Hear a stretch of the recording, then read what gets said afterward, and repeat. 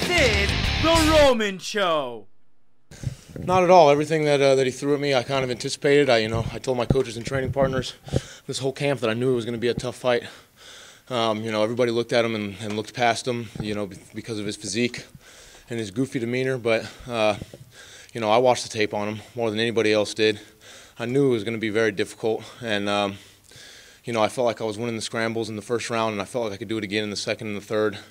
Felt like that at one point I would mount him, or I would take his back, and that my offense would kick in. But he maintained a stellar pace through the whole fight, while I felt myself slow down, and I think that was the name of the fight in this contest.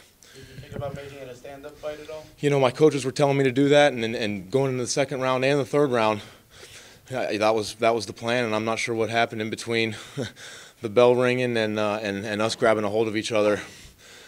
Something in my brain just kicked in and said, grab a hold of him, and that's something I'll go back and watch the tape on and make sure we'll correct. But in the meantime, it's just an opportunity to show all the young and up-and-coming guys in the sport that this is a cutthroat game, and the margin of error in mixed martial arts is very slim, and any mistake you make, you will pay for it. Did he surprise you with anything? He didn't surprise me, no.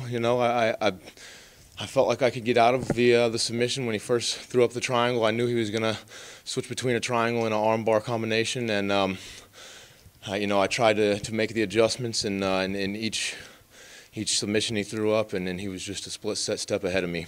Did you think you could have won the decision had it gone another? I did, yeah, I did. Right when I got on top of him in the middle of the third round, I felt like that was my time to win the fight, and at that point I was just I was trying to advance position. I never want to be a fighter who just lays on someone and looks for the decision, and I think it was my attempts to pass guard that ended up biting me in the ass. Did his size give you any trouble? He was huge, man, yeah, and I'm used to being the biggest guy in the middleweight division. Everyone looks at me and says I'm big, and I know I am big and I'm large, but he was a very, very large middleweight, the biggest guy I've ever fought. Always wrong, you've been saying that this was not going to be an easy fight.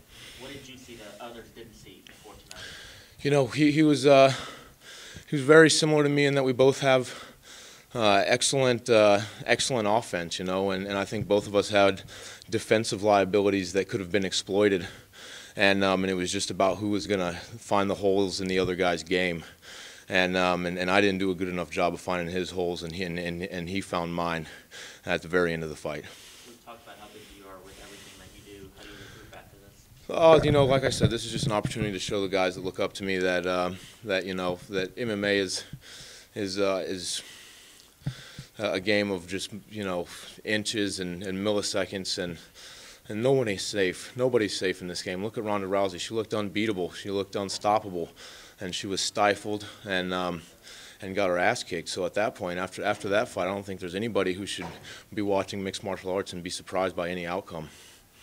Was there any added disappointment just getting the fight in Florida and just not being able to pull out a result? Yeah, absolutely. I was hugely disappointed. Right now, as we're sitting here talking and I'm speaking with all you guys, I'm realizing that I'm going to have to walk back into that crowd of friends and family and everyone who flew from all over the country and drove from all over the state to come see me, and I'm going to have to explain to them why I didn't come home with the victory. So it's times like these you find out who your real friends are anyway. Does this disappointment encourage you to go back into the gym, or does it make you a little hesitant? No, I got a lot of these questions about how often I want to fight leading up to this fight, and I think that with all the things I have going on, I still think that twice a year is good for me. One summer fight and one winter fight is how I keep my mind and body sharp, and I know there's a lot of folks who would prefer that I fight more often than that, and I have friends and family who don't want me to fight at all. So it's completely up to me and my decision, and while I do give a lot of weight to what my friends and family and coaches tell me, ultimately the decision is mine. Anyone you looking to fight in the next coming round? Oh no, that's way.